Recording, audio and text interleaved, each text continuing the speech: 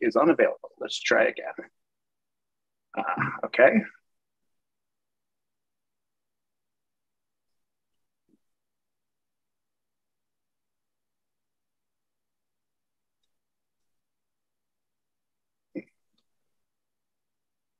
Well, everyone, thank you for joining. We're going to wait just a minute or three here for more people to trickle in.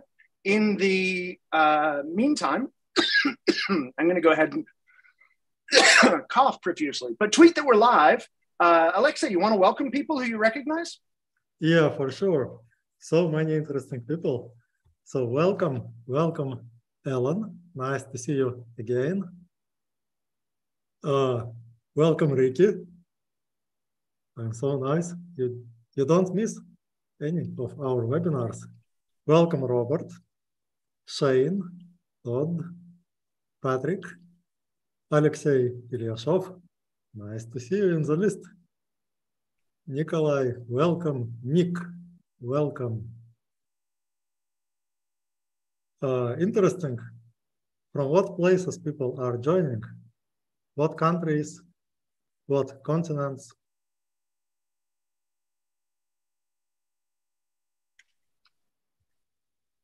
Kazakhstan. Welcome, Baurzhan.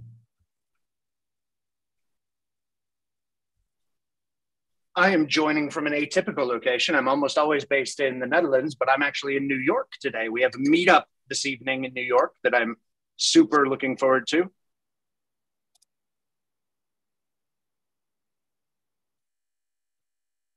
Patrick's in Boston, another East Coast visitor. Alexei in the Bay Area, awesome. So if you are in Boston, you still have a chance to visit our meetup in New York today. In how many hours?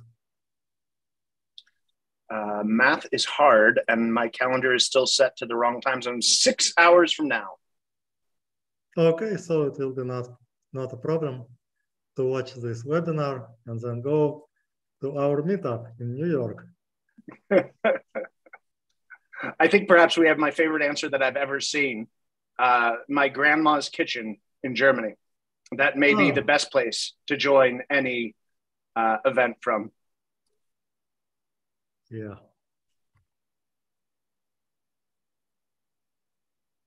France, Greece, Warsaw. I love seeing all these locations roll in. It's the beauty of a distributed company building distributed systems with a distributed community is you don't get to see each other enough, but you do get to work with and alongside amazing people wherever they happen to choose to live. All right, beauty. We're going to let a couple more people roll in, but in the short term, I'll go ahead and kick us off. Welcome, everyone. Thank you so much for joining us today, whether you're on the Zoom call, whether you're watching the live stream on YouTube. It truly is a privilege to speak with/at you all every month. This is another release call. 23.4 is here. Alexei is going to walk through it in detail. A few housekeeping items. Regardless of what platform you're on, chat is open. Please ask questions. We keep an eye on it, and we'll leave time at the end to answer as many of them as we can. And if there's some we don't get to, we're going to start answering those in blog posts. Your participation, you sharing this, is deeply meaningful to all of us. And if you haven't yet, join the community. Go to the website in its beautiful new design and form, and click the lovely Slack button or the Telegram button or the button that belongs to the community you most like and participate in the conversation. So with that, Alexei, I'm going to hand it off to you to talk about 23.4. Okay, let me share.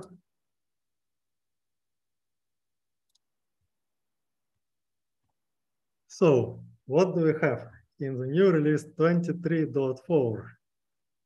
First of all, it's a nice number, 2, 3, 4, easy to remember. So let me show it, and I hope we will have just a few minutes for your questions. But most of the time I will spend explaining what is new because we have a lot of new features. So let me start. We have about 15 new features, 11 performance optimizations, and even more bug fixes as usual. About the new features. This is quite simple and small and highlighted here. It is to allow trailing commas before from section in select. Sometimes you write columns and you separate these columns by comma, and you want to add or remove columns. And if you ask someone professional, they will tell you, don't worry, just write commas before the column name, and it will work perfectly, and you will be able to quickly add or remove columns, and no problem at all. But it looks slightly uglier to put this comma on a new line. So instead, you can write it as usual, but in previous version, if you have a trailing comma and forgot to remove it, you will get a very explanatory error message. It will tell you that you might want to write or, and, or between, or not between, or like, or I like, or not like, or whatever. Or maybe instead of this comma, you want to write into out file, because why not? You might want it. But this is not what you actually want. And in new ClickHouse version 23.4, it just works. Small and nice feature, and you will find it useful. This is quite similar. It is about how it is possible to specify settings in the command line for ClickHouse client. So imagine you want to change a setting, name it max_threads. And you know that in ClickHouse, the name of this setting is max_threads, exactly like this with underscore. But if you write it in the command line, sometimes you will automatically write it like this, --max_threads1. In previous version, it did not work. And the first time I noticed it, I immediately created a task, an issue on GitHub with a proposal to just support this alternative way to write this setting. And if you are pedantic and conservative, you will say, no, this feature should not exist because the actual name of the setting is max_threads.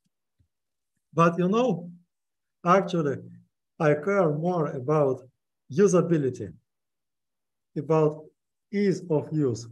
And if I accidentally written the setting this way, let's just support it. Let it just work. And in the new version 23.4, it just works. But it was not enough for me. I was also interested, what if you write it like this, and then copy paste this comment to Microsoft Word, and send this word to another person, and it will copy paste it back. And somewhere in the middle, these two dashes will be replaced to a nice Unicode dash. And I want it to work as well. And in the new version, it also works. It is quite unusual feature because you will not find it in any other command line applications, even if you, I don't know, if you work with some really modern applications in Rust or Node.js or whatever, you will not find this feature. But ClickHouse is even more modern. So ClickHouse does it. What else? So it was about some stupid features, but what about something smarter? And now we have something really smart. quantileGK function. GK means Greenwald Hanna, and it does sound smart. Why do we need this function and what it does? We have a lot of functions to calculate quantiles. For example, if you want to figure out what is the 19% of your website loading speed, then you need to calculate quantile. And it depends on how many data you have, how much memory is on your server. And sometimes you want to use approximate algorithms. And when you look at approximate algorithms, you will find that there are many different algorithms, different implementations. And looks like we are trying to have just everything in ClickHouse. We have quantile deterministic, quantile exact weighted, quantile timing, quantile t-digest, and quantile bfloat 16, and now also Greenwald Hanna. Okay, let's take a look how it works. I will show you a demo. So let me switch to a terminal and open and run the server. I will run the server. It runs. Okay. I hope you will see the text. And as usual, I will copy paste some queries from my text file to terminal. So let me try to run some quantile function. So what do we have? 416 possibilities. I did not even know that we have so many. So many. It is ridiculous. Because every function is also can contain some suffix modifiers like for each, if, map, merge, array, null. Okay, let me scroll through this list. Okay. Now let's try something interesting. For example, I will calculate a quantile of the screen width of website visitors from a table with 100 million records. And it processed in just 100 milliseconds. We have slightly less than 1 billion records per second. It is normal. It is normal speed for ClickHouse. You might think that it is fast. Yes, it is fast. But for ClickHouse, it is normal. It is just all right. So let me run it several times. Okay. If I will replace it to quantile exact, what the performance will be? It is slower. Yeah, just as expected. Quantile is approximate calculation with reservoir sampling algorithm. If you don't know what is reservoir sampling, it is like array of limited size, and you put values into this array, and when this array is full, you will replace every second value of this array When it becomes full again, you will replace every fourth value and so on. And then you will use it as a sample to estimate quantile. But this algorithm is not so interesting. I have much better algorithms like quantileGK. It also works, it is fast. I have quantile timing. Nice. It is even faster. What will happen if I will try a new function quantileGK? I want to explain what is quantile Greenwald Hanna, but I cannot because I don't know what it is. If I will ever meet these nice people, Greenwald or Hanna, I will ask them. Or maybe I will read their paper, but papers are boring. It is better to meet in person and ask. Okay, let's don't ask, let's try it. quantileGK, how fast it is. Oops, it does not work at all. But don't worry. This aggregate function has a mandatory parameter, something like precision. So it requires at least one parameter, and a reasonable value is like 100. I don't know what it is. Maybe you will explain me. But nevertheless, let me try it. Okay, it works, it is fast. It is nice, maybe not as fast as different functions, and the result is just the same. So median of screen width is 1638. Okay, let's try something more interesting. For example, if I will run it with ClickHouse benchmark. Let's try it.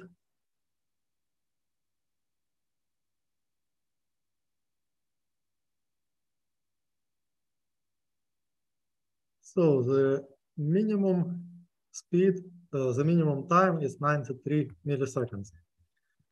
If I will compare, for example, with my favorite quantile calculation,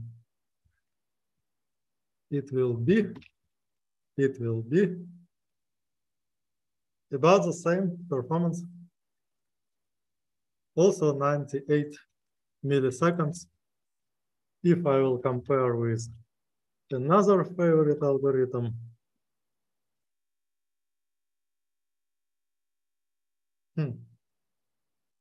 looks like it is faster, but maybe not faster, maybe it is the same. Okay, let me try to do something more interesting. I will do aggregation with group by, and I will group by region and calculate quantiles for every region. So maybe in Amsterdam, people have bigger computer screens than in New York. Maybe. Let's take a look. Okay, so quantileExact took just 200 milliseconds.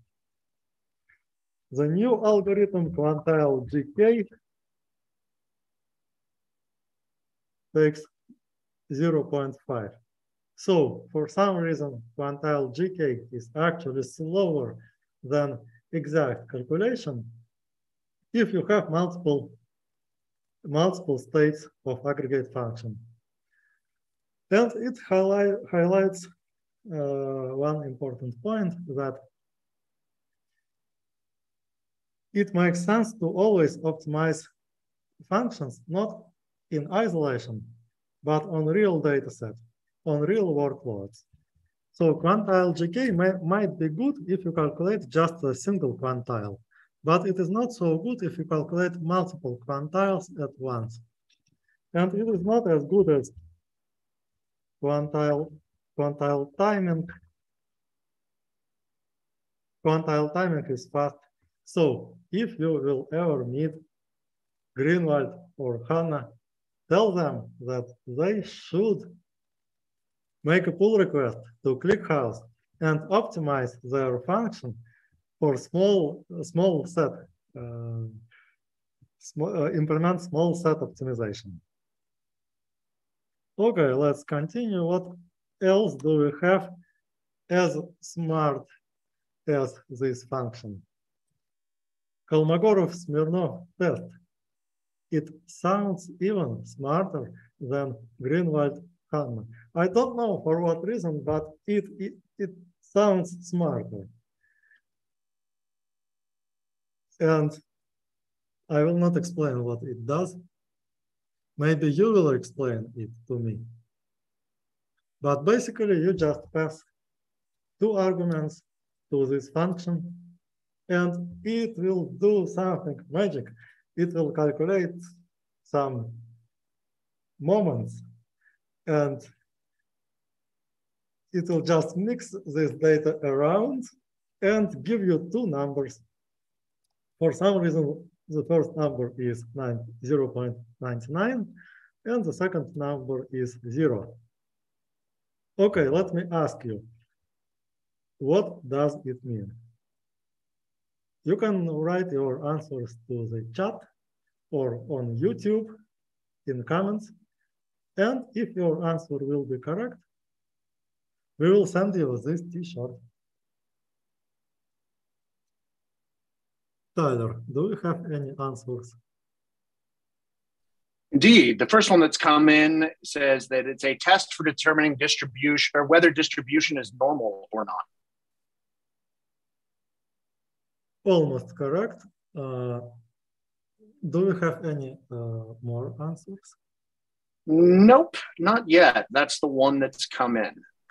You know what is scary? If we will not get more answers, you will have to answer. Well, the answer was updated with by percentage as well. Okay, yeah, it looks like some percentage, but percentage of what?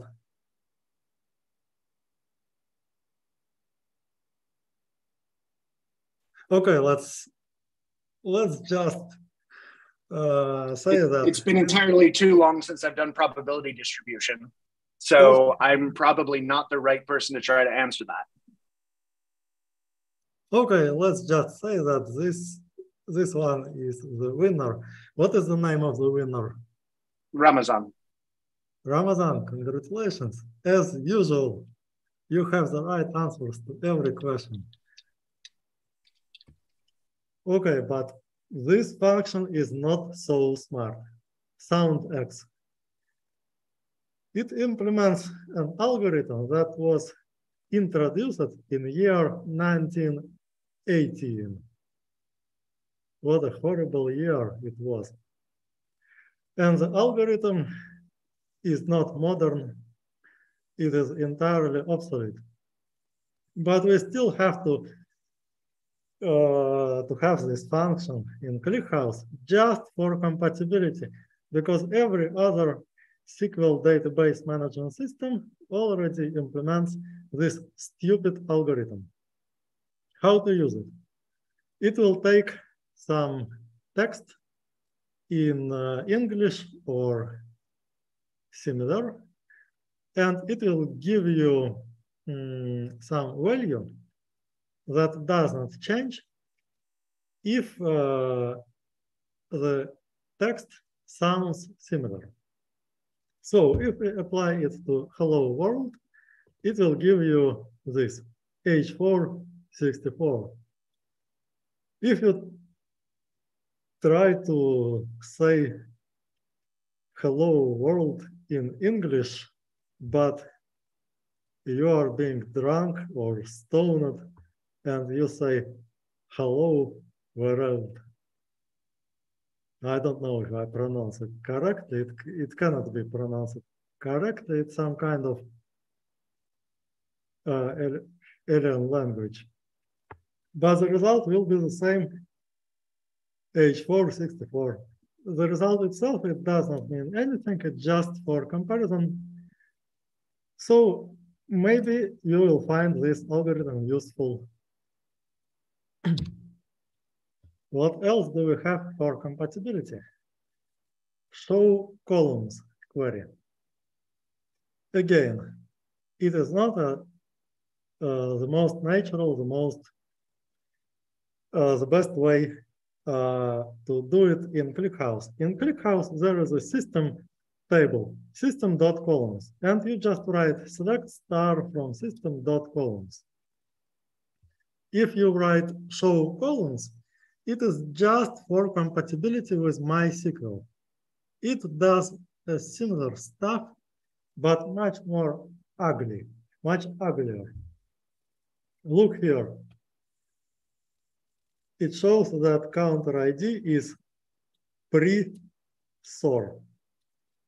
What is pre-store? If you use ClickHouse, you know that we will never write pre all capital store, all caps ever. We just don't do that. It looks like you are writing in COBOL in the 70s. But unfortunately, MySQL also looks like COBOL from 70s. And we have to implement compatibility sometimes. And I will show you for what. Why exactly we need this compatibility. Okay, let's skip it. What else do we have? This feature is way more interesting. A format to analyze Parquet metadata. Imagine you have a Parquet file. You can read it, you can process it, you can run queries, but sometimes you also want to just analyze how many row groups does it have. What are statistics for columns? How the columns are compressed? What is the size of compressed and uncompressed data? And we decided to implement it in an elegant way. So you specify the same Parquet file, but also specify Parquet metadata as the format name.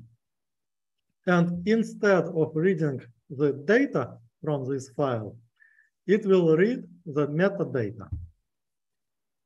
Okay, let me show you. I will try to show it to you live right here. Interesting. Do we have? Okay, here is this Parquet file, and I will use ClickHouse local. Okay, let me try. It works, and it gives a lot of stuff. Something interesting and difficult to read. No problem. Let me try to figure out what it is.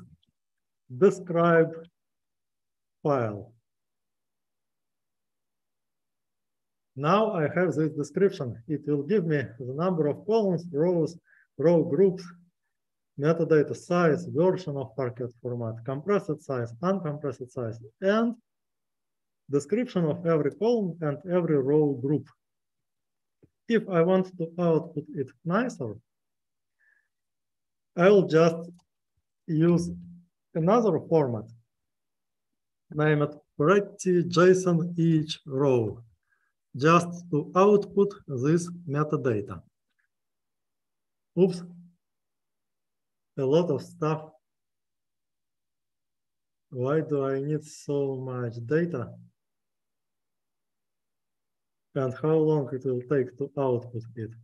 And it is just metadata. It is not the data from this file, but it contains 100 million records. So it has not just a lot of records, it also has a lot of row groups. And for every row group and for every column, I have this nested data with all the statistics about dictionaries, minimum and maximum value. And I hope we will get use of the statistics for optimizing the reading. Okay, nice feature. What else? A function extractKeyValuePairs. What it does? Imagine you have a format that looks like JSON but isn't a JSON. It looks like Python pickle but not a pickle. It looks like PHP serialized but not even that.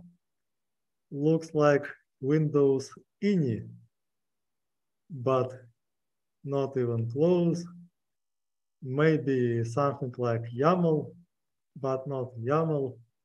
TOML but not TOML. Okay, Tyler, what other formats do you know that contain key value pairs? And how many formats the humanity has to invent before something will happen? There needs to be always at least one more format, right? Like it's just required that no one else's work is sufficient. We need to reinvent the wheel. Yeah, as usual. And unfortunately, we have to support all these wheels. And for this reason, we have this function extractKeyValuePairs. It takes a string with a list of pairs separated by some separators. Here we have two possible separators, comma and white space. Keys and values separated by another separator. Here it is just equal sign. And keys or values enclosed in some quotes. Here are double quotes and possibly escaped with C-style escapes. And it will parse it as map of string to string. And as usual for these formats, it will work in 99 and 999, etc. cases. Maybe it will not support some really obscure format with unusual escaping, but it will solve most of your problems. So it is quite nice that we have this function in version 23.4. Okay, and here is just a small improvement for the replace functions. We have at least 4 functions to replace a substring in a string. You can replace one needle in haystack. You can replace all the substrings, and you can replace exact strings or by matching a regular expression. And with a regular expression, you can always replace with substitutions. And until recently, the needle and replacement arguments have to be always constant. And it is normal if you have a regular expression, because you might want to have just a single regular expression instead of generating them dynamically. But sometimes you might want to just do some strange stuff and I don't know, construct your regular expression from a column in a table, or store regular expressions in a table and apply replacements with these regular expressions. And now it is possible, it works in version 23.4. It works perfectly. And here is an example. Okay, let's talk about my favorite part. Performance optimizations. What do we have for performance? Optimization for Parquet reading. You know, when I'm talking about Parquet, I have slightly mixed feelings because Parquet and I should say Apache Parquet is a data format that is column-oriented. It has support for multiple data types, multiple encodings. It is optimized for reading. It has support for compression. And for me, it sounds very similar to something. It is very similar to ClickHouse native format. And I know that ClickHouse native format is obviously better. But Parquet format is from Apache and it is so popular and people generating a lot of data in this format, and we have to support it. And we have to do it well. And it is not a problem for me. I want to integrate with whatever format, even if someone will re-implement ClickHouse and name it differently, and then we'll ask, would you like to integrate with this system? No problem, we will integrate with this system. And in previous versions, the support for Parquet was sometimes not as fast as I would prefer. Let me compare. I will show you some demo live right here. Let me again copy paste some queries. No, not this query, this query. So here is ClickHouse local. I will do select from URL, and this URL will go to S3, to our public bucket, and it will read a hits.parquet file that contains 100 million of records. And it will do some aggregation query, and I will run this query directly on my machine that has a residential internet connection. So maybe it will be fast, maybe it will be not so fast, maybe I will run it and Zoom webinar will break for some reason and it will be funny. So I like to have fun. Let me run it. 3 seconds. And looks like nothing broken. It still works. Let me run it again because sometimes S3 has their internal caching. So we don't have any caching on this machine. It will go and read it again every time. And the time is about 1.4 seconds. And the first query took 3 seconds because S3 is not so fast. It still has to, AWS still has to have some caching internally. Okay, this is a new version, 1.4 seconds from my home internet connection to process 100 million records. It looks nice, but let me compare with the previous version. Here is one of previous versions, 23.2. Okay, let me run the same query.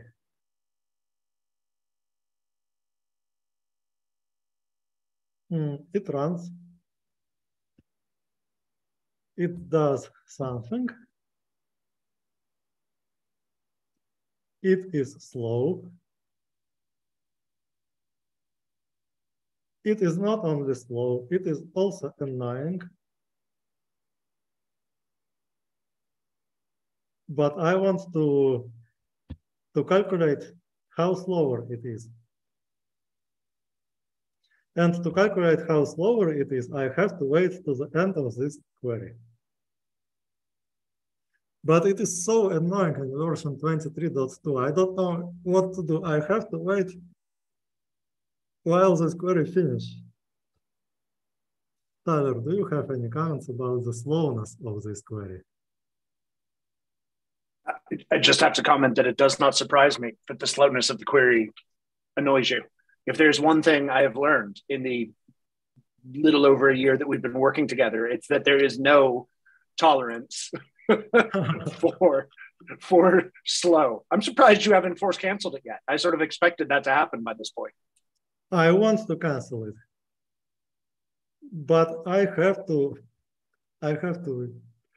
keep myself cancel. I want to figure out how slower it is. And it surprises me that we did not fix it earlier. Only in version 23.4 you will get this problem fixed. Yeah, for those who are working with Parquet files, like not only the metadata description that you already showed, but what you're showing now, these are substantial quality of life improvements for people who spend all day interacting with these. Yeah. I will just go and jump and say how much my quality of life is better. Okay, 128 seconds. I don't know why 128. Didn't we specifically slow it down to get a round number? I hope no. I hope not. It is about 100 times slower. Maybe 50, 70 or 80 times slower, but something like this. I don't even bother with arithmetics. It speaks for itself. Okay. You still have a chance to scan this QR code. Okay, the chance is over. Let's go to the next performance optimization. Asynchronous connections to replicas. It will be slightly more difficult to explain. So, in previous versions, if you process data on a cluster and you do a distributed query and you have multiple replicas, the connection timeout to these replicas will be controlled by this setting. Connect timeout with failover milliseconds. And it is equal to 50 milliseconds. Why do we need it with such a low value?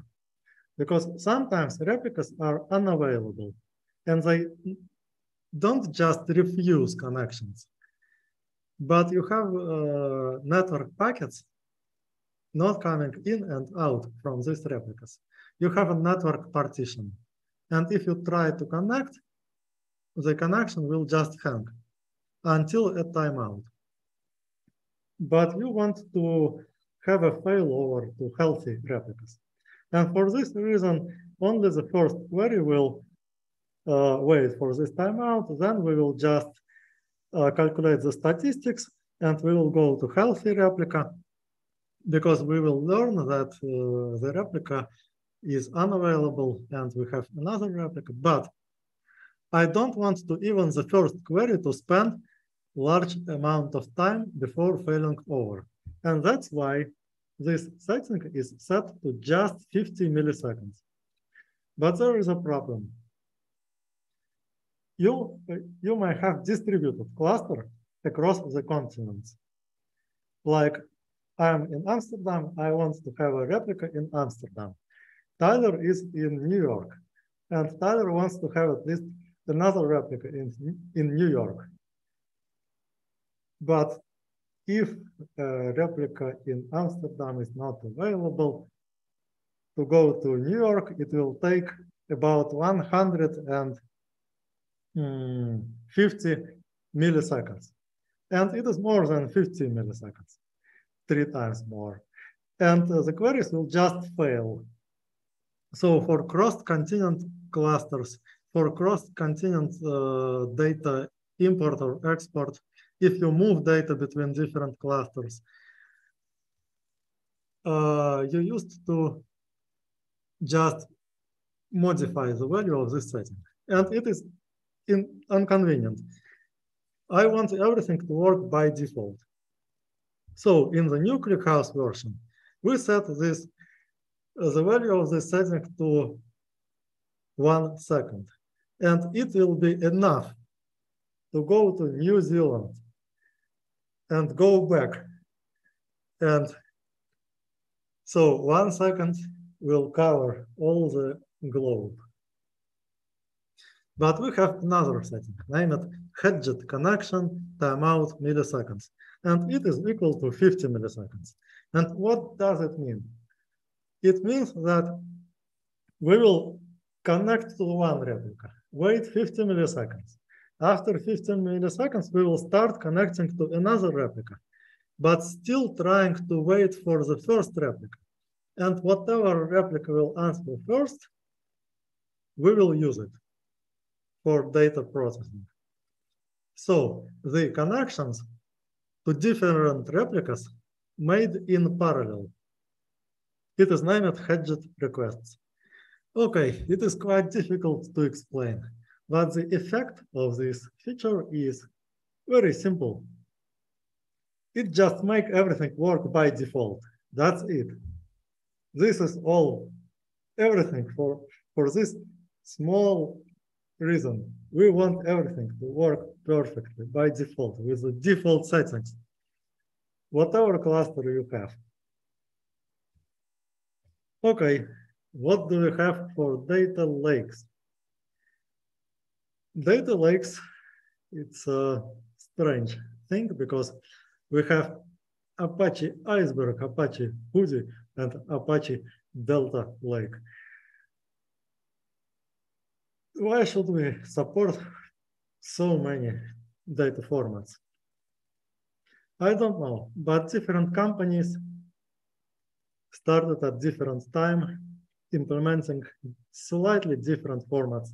Iceberg from Netflix, Delta Lake from Databricks, Hudi, I don't remember. Maybe you will tell me. And every data format has its own quirks, its own complications. For Iceberg, we have to support 2 different versions, Iceberg v1 and Iceberg v2. For Delta Lake, we have to support partitioned and non-partitioned data, checkpoints for optimization of reading, and now we have everything. Integrations. Do you recognize this screenshot? What it is? I will give you just 3 seconds to guess.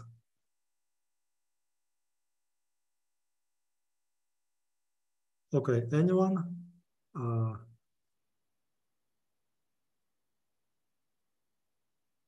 Nope, no one has guessed so far. Okay. We implemented this feature for no one. No one needs it. What it is Looker integration. Now Looker works with ClickHouse using the MySQL compatibility protocol. It works, it connects to ClickHouse, takes the information for all the tables. You can write queries or even do these queries automatically. What is next? Maybe we will add the support for QuickSight.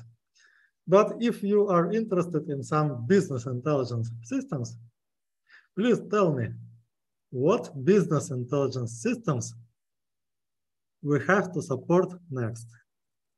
If you will say MicroStrategy, it will be not so fun to do, but we will go and implement the support for MicroStrategy. So don't worry. Tell me what business intelligence systems we have to support, and we will do it. And in the meantime, we have many improvements for Kafka Connect, for Metabase, and for our drivers for Go, Python, and Java. Okay, what it is? It is our new website, and our new website has our new design code. So maybe we will have to print a bunch of new t-shirts, and not only t-shirts, maybe some fashionable hoodies, maybe something else, maybe backpacks or cups or whatever. I don't know. Maybe we'll make ClickHouse pens if you need it. Just tell me. We are open for new ideas. And if you look at our website, you will find many interesting material in our blog. If you are interested in Parquet and how to use it, how to work with it for integrations, read our new blog post. And today, we will have a second part of Apache Parquet blog post specifically about the internals of Parquet and the implementation details in ClickHouse. If you want to know how bad ClickHouse is in joins, or maybe ClickHouse is actually good, read another blog post. And we even have a blog post named A Story of a Serial Product Manager from my friend. If you are interested how to generate music with SQL queries in ClickHouse, you can read it in our new repository, NoSQL. Okay, and if you want to start using ClickHouse today, go to clickhouse.cloud and get free credits up to 10 terabytes of data. Okay, now we have just 5 minutes for your questions. Amazing. Thanks, Alexa. I've been capturing questions throughout. If other folks do have questions, please feel free to drop them in. Alexa, there's a couple of things that people called out that they would love to see integrations with. Some of which may have been a light troll, but Power BI was mentioned. Mm-hmm. There was a question saying, will there be Vault support? Support for HashiCorp Vault, correct? That's my assumption. Yeah, it was on YouTube. So, Vitaly, if that's incorrect, please feel free to let me know. But I assume HashiCorp Vault, yes. Yeah, interesting that you already can integrate ClickHouse with HashiCorp Vault. How to do it? So you want to deliver some keys to ClickHouse configuration file and get these keys from HashiCorp Vault. To do this, just specify from env, it means from environment variable, in the ClickHouse configuration file, and it will substitute something from the environment variable. It can be the user's password hash or encryption key. And also add a script to a startup or into Docker startup commands, and make this script to go into the HashiCorp Vault to obtain these keys and to put these keys to environment variable. So with at least some DevOps equilibristic, you will easily integrate with HashiCorp Vault. Excellent. That makes total sense. This isn't really a question, but I think it's a fantastic little statement. It's that you're actually, Alexei, eliminating the but the query is still running excuse for slacking off from work. So you're taking away one of the ways that we're able to have a break during the day, because we can't use the excuse the query is still running if we're using ClickHouse. Actually, it is not a problem. It is not a problem because in ClickHouse we have a setting specifically for you. It is named max execution speed. And you can say, don't run this query faster than, say, 1 million records per second. Run your query, go for coffee, and you have an excuse. The person who made that comment, I will leave nameless, but there you have your answer, max execution speed. There's another question that Looker already has a ClickHouse connector, and the question was, should we be using the MySQL connector instead of that connector?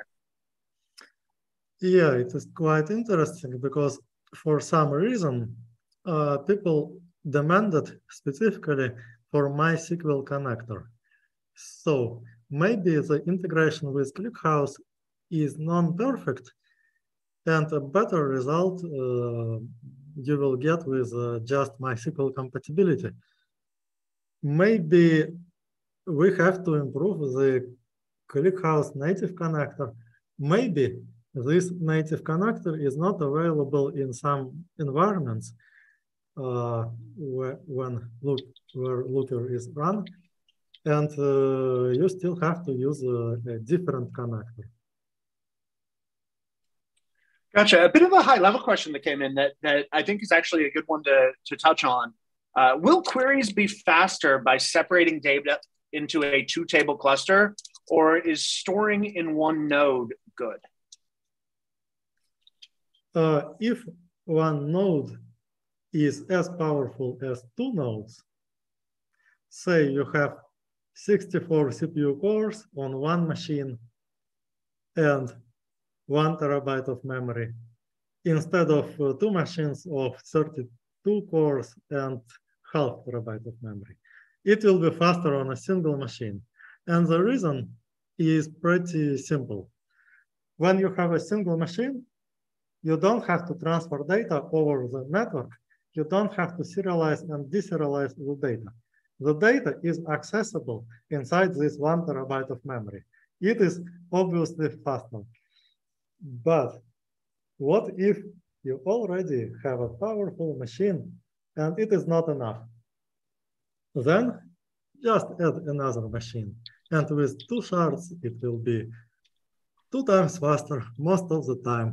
Sometimes slightly less than 2 times faster, but it is another story. Understood. We probably have time for one more, it looks like.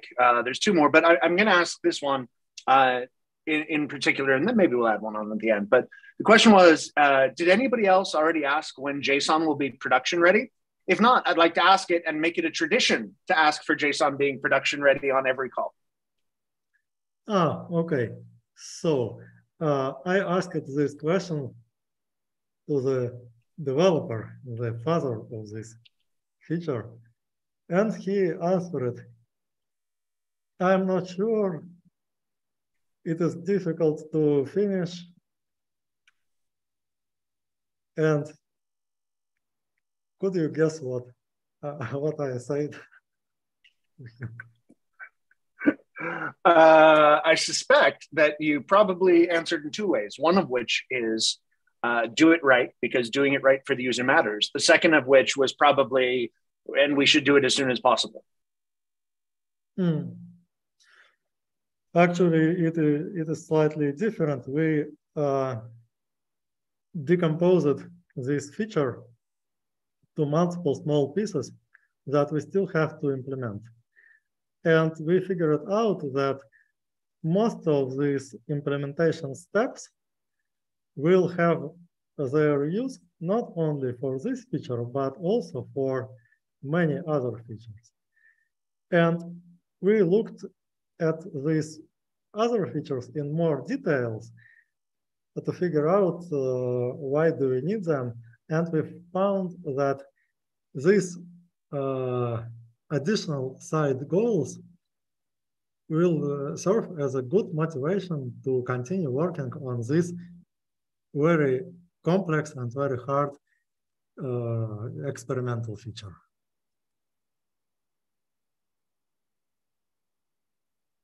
Sorry, you are muted.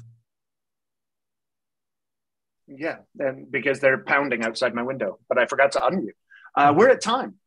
So, Alexei, as always, thank you so very much. And as I say in almost every single one of these sessions, but I still mean it, community matters. Community matters immensely.